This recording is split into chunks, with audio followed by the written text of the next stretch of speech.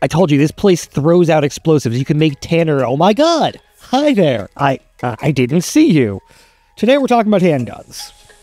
Handgun history is complicated and vast and goes all over the place. I couldn't make one video about this if I wanted to. Let me just get rid of this evidence, and then probably smarter to just change. Give me 2 seconds, pop. There we go. So we're gonna put a series together, Handgun Historian, because there's a lot to dive into and it's worth knowing. It's kind of a cognito hazard in that knowing about it may turn you into a geek like me. It's like zombies, but instead of eating brains, we're eating MREs. Today is going to cover a bunch of fun stuff. Pipe bombs, horse cum, corporate cannibalism, and at one point I say the words schloppycock wiffle ball. So you've got that to look forward to, worth sticking around for on its own, I think. But before we get into all of that, I get to thank my Patreon supporters. This channel is entirely viewer supported. I get to call Serpa a dumb pile of fuck because the only person I shill for is you, the viewers. I hope you see this as a place where you can learn and grow as a shooter, and if that has utility to you, I'd love to see you join us over on Patreon. Anyway, let's get into it. Beretta was started in 1526 to make arquebus barrels. In terms of gun development, this is all the way back in the pipe bomb on a stick that you can sort of aim era. Like, the gun parts they were selling were arming militaries whose main long arms were pikes and fucking leprosy. The Beretta you're most likely familiar with is the M9 platform, the military variant of their Model 92 handgun, which can trace its roots to the 1951, which was itself inspired by the Walther P38, with a piece of tracing paper, at least in the loading assembly and rear slide. And Walther wasn't going to say shit because, well, the company literally didn't exist in 1951. We'll get back to Walther in a minute. The M9 was the standard sidearm for the US from 1990 until 2017, when it was finally replaced. Ish, asterisk. The last one got replaced in 2021 for a number of reasons, not the least of which being pistols are frankly less relevant in an age of soldiers with modern body armor and not radically different in their design these days. In addition to the M9, they've recently made noise with the 80X, a modernization of the Beretta 84, famous for being used by Trinity in The Matrix. Dodge this. The 80X continues the tradition of being an M9 that got left in the dryer by shrinking the modern features of the A4. The other is the APX, which is striker-fired and frequently sold with massive discounts as nobody cares about the also-ran. That's a theme you'll discover in this series. It seems like everybody has the pistols they've developed, and also one copy of the Austrian kid. Speaking of the person whose homework got passed around like chips at a party, Gaston Glock, the prolific manufacturer of firearms and horse cum aficionado, passed recently, which... Wait, what the fuck did I just say? That's a joke, but there is Glock-branded horse cum. Glock started out as a manufacturer of everything that he could get a government contract to make. Curtain rods, umbrellas, he eventually moved on to knives for the military. He bought plastic equipment to make the handles and sheaths for the knives in the first place, and then started tinkering with maybe they could use those same tools to make a gun. The 17 in Glock 17 comes from, he had 16 other patents at that point. The 17th was for a plastic pistol design people seemed to like. Gaston's widowed wife, Catherine, used her husband's branding when she started her Glock Horse Performance Center, as well as a bunch of his money to get their services built up. He's also in some of their photos, which means, okay, he might not have been a horse cum aficionado, but the words Glock-branded horse cum are both true and too good to pass up. There absolutely is a bottle of horse cum somewhere with a Glock Perfection sticker on it right above the name of the stud. That's an image you'll need to wash out of your brain, which you can do with Glock-branded brainwash. Glocks are borderline sold like textiles. You pick the cloth and cut to length rather than wildly different products. And Glock's numbering system is designed specifically to piss me off. There's the 17, which is not based on the round count. There's the Glock 40, which is not chambered in 40, it's chambered in 10mm. If you want a 40, you need the Glock 22. Oh, if you want a Glock chambered in 22, you need the 44. There is no Glock chambered in 44. However, the Glock 45 is the new 9mm for some reason. If you want a Glock in 45, you're looking for either the 21, the 41, or if you absolutely hate yourself, you're going to use the 30 or 36. There is the 46 but it only exists because cops are idiots and having a disassembly involved pulling the trigger makes them shoot walls and knees and balls and babies next door. And since they're cops, nothing happens except they're given a gun you disassemble with a special little switch instead. There's also the 18, which has, and this is important, the funny switch. It's called that for two reasons. One, you cannot shoot a full auto gun without smiling. It is a physical impossibility. For another, you're going to laugh at how wildly inaccurate you are when you try and use it. Glocks are tiny and don't exactly leave a lot of room to grab in the first place. Speaking of war crimes, Walther is a company where you have to examine their history by starting with the question, yeah, but what were you doing in Germany 1934 to 1945? Yes, Walther made the P-38, the standard sidearm of the Nazis. They also made the PP and PPK, the sidearm of the SS. To be fair, Walther also has the world record for most Hitlers killed, so that's a thing, certainly. And the Walther that existed up to World War II stopped existing for 6 years before being brought back because the West Germans needed pistols, and it was a lot easier to start with the pile of guns that already existed.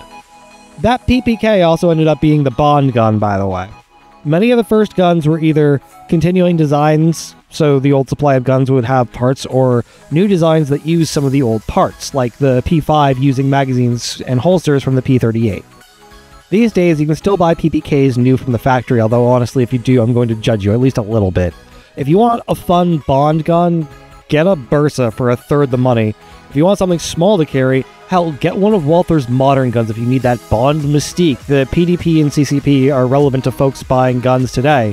And there are several similarly named guns as Walther has changed model designations and specifications over time depending on your needs and requests. Just remember there are 0 points for drip when you fight for your life.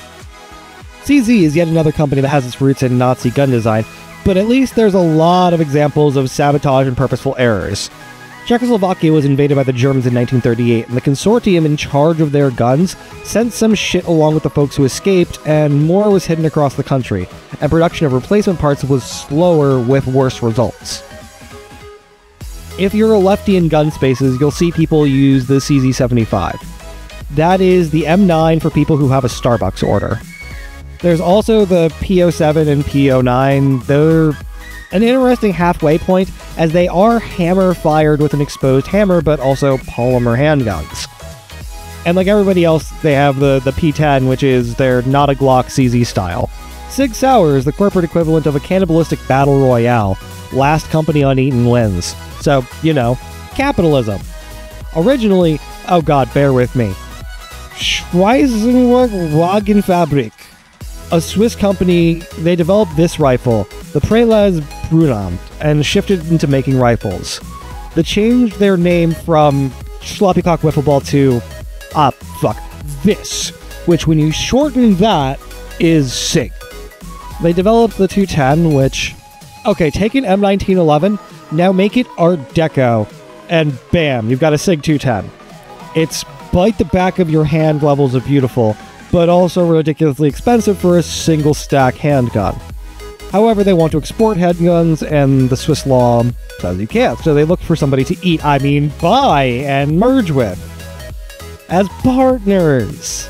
In friends. Sauer & Sons were a German gun firm started in the 1880s, which, like many gun firms in Germany post-World War II, were desperately looking to be bought out by somebody else. SIG comes along, offers to buy them, but allow them to retain some control over their industries. Sig Sauer is born, and most of the Sauer & Son lines are killed off, which I'd care, but you're talking about guns that were built under the Wehrmacht, so womp womp. However, the German government really doesn't like the way that exports work when they aren't directly controlling those exports. And Sig Sauer liked making money, so they created this lamb in the US, fattened it up over time, planned to eat it, and in doing so shift their manufacturing, and got a great lesson in American corporate takeover law.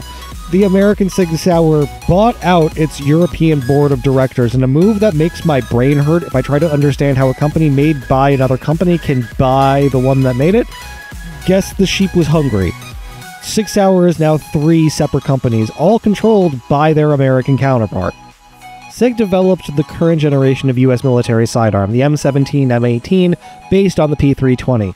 These were picked because the military did comparison testing and everybody they tested seemed to be generally fine. Nobody stood out as awesome, and SIG was cheap as fuck.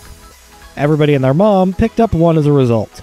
Now, on the one hand, it's worth pointing out that the 320 without the external safety has a spicy concern with the hammer dropping if it's hit. However, even with the guns with the external safety, the ones that the US military picked as the current generation of sidearm, they highlight something really important. The reason the military skipped past the 2011 style sexiness and 2-pound competition triggers and advanced sighting systems others brought to the table was because, to the average person, the thing that makes the 320 worse, they're not things that your average person will miss a human-sized target at normal engagement distance because of. High-level shooters, people who do competitions regularly and are fast as fuck, boy. Okay, you'll start getting to the point where the gun might be the reason you're slower than you could be in specific situations. Most people, even most soldiers, the 320 is enough gun. Because frankly, most modern pistols that are reliable and can get an optic and a light mounted to them are enough gun for most missions. Yours included. What you have specifically matters way less than how you practice with it. That's the important thing. The arguments are silly. Instead of arguing online, go dry fire and practice more. Seriously, you know that take a lap meme? That. But like, dry fire reps. You know what? I'm instituting a thing on this channel. If you argue something pointless, or waste time on something that's bad for you, nope, do a set. That is going to be it for me, y'all. Thank you all for tuning in. I really do appreciate it.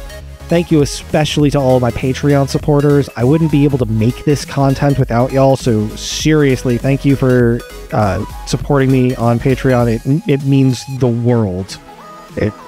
This channel is entirely supported by viewers. That's the way we get your support, because we're never getting monetized if we're realistic. So, we do have you can sign up to support us on YouTube itself now. Although Patreon is still the best way to get access to everything.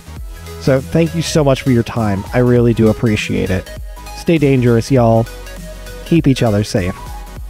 And remember, moral doesn't mean legal, and Stonewall was a goddamn riot. Peace.